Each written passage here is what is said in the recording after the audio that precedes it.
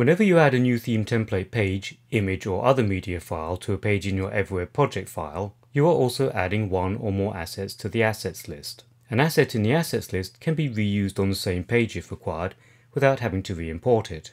In fact, assets in the assets list can be drag and dropped onto any page in your project file. As such, you can use one file many times in your project instead of having to import multiple copies of the same file into your project. As you develop your project, you may find that you have images and media files that you decide not to use. EverWeb lets you easily find any asset that is not currently being used so that you can delete them.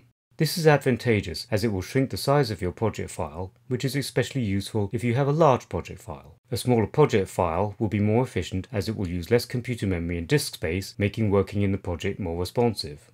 Having fewer assets in the assets list also makes finding the files that you need to use a lot easier.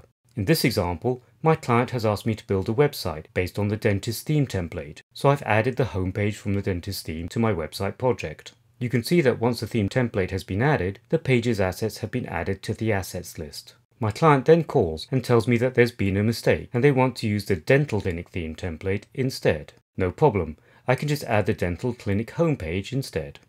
You can see that the assets for the dental clinic homepage have now been added to the assets list.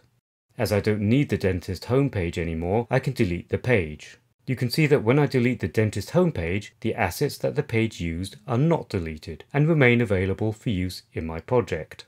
As I don't want to use these assets in the future, I can safely delete them. To find and delete unused assets, first click on the Assets tab. Next, click on the up-down arrows to the right of the word Assets.